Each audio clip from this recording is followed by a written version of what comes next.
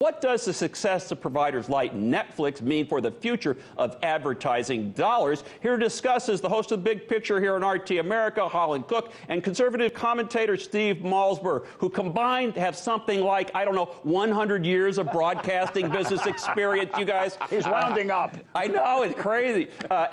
We love learning from you guys. Steve, first of all, give us some of the highlights from the Q3 for Netflix. I saw their stock was trading about $350 today. Tell us what happened.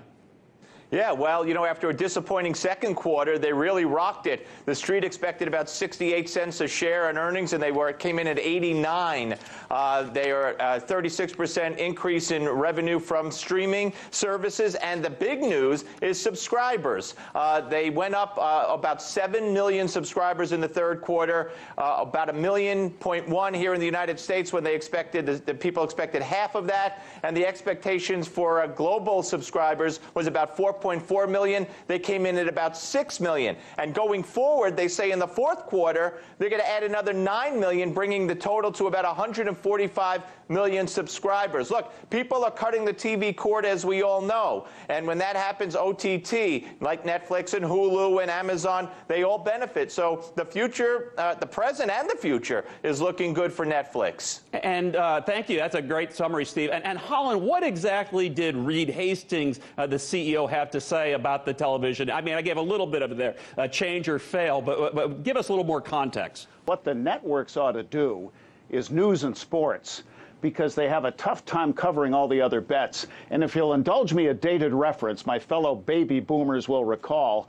1970s ABC Sunday night movie, and they'd show you a Pink Panther movie that was a year old, and it was appointment television. Much of America wasn't even cabled yet. Back to the Future, movies have been commoditized. Now series television is all over the place, and there's a number that Steve did not include in what he just gave you, and the number is 57%. Netflix is now the biggest TV network in the world, and 57% so far is non-USA. So if you look at ABC, CBS, NBC, Fox, and the basic cable channels, it's apples and oranges. They're competing for advertisers domestically, and Netflix is collecting monthly subscription fees globally. So it's a very tough competition for the legacy networks. And Holland, I'll stick with you just real quickly. I mean, you guys have worked in this, media that's supported by advertisers, and this is just a sort of personal point of interest. How do you deal with things like you're doing this serious subject and you say, we'll be back, with our discussion of, I don't know, nuclear disarmament after a word from Skittles or something? I mean, how do you deal with that? Yeah, a final dated reference, I promise. That great Saturday night lineup on CBS during the gas lines in the early 70s, the anchor show was All in the Family. It broke TV ground. Everybody was watching it. And the New York City water system took a hit when they played the theme at the end because everybody went to the bathroom. So commercials do serve a purpose. It gives you a little breathing room. But again, in the era of that skip ahead button on the clicker, the commercial can easily be skipped. And Steve, just briefly, I don't want to go too long, but do you have the same experience with going to commercial in your days, radio and TV? Yeah.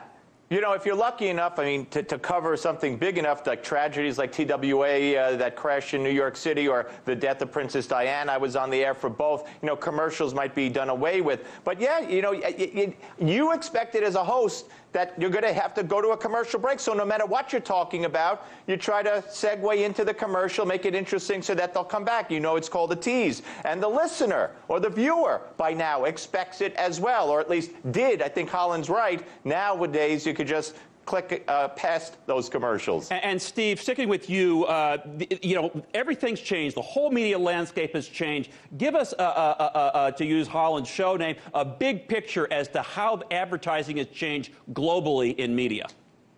Well, I got to tell you, as far as advertising, you take the BBC in the UK, they don't use advertising, but that is a rarity. People pay for it through a licensing fee and a monthly bill on their telephone bill or something. Same in Japan and 2/3 of the European nations. That's how they fund public broadcasting. But Advertising is going nuts. And you know who the biggest advertisers are, the biggest growth, the segment that's growing the most? Online companies. Netflix, Google, Amazon, Airbnb, you name them, Trivago. They are increasing by leaps and bounds in countries like Australia and Canada and Germany and Czechoslovakia and the UK because they feel that it's the best way to get eyes on their product. So it's expanding, and ad revenue from TV advertising is increased over 36% in the last 2 years. It's $185 billion business. So it's not slowing down, it's gaining.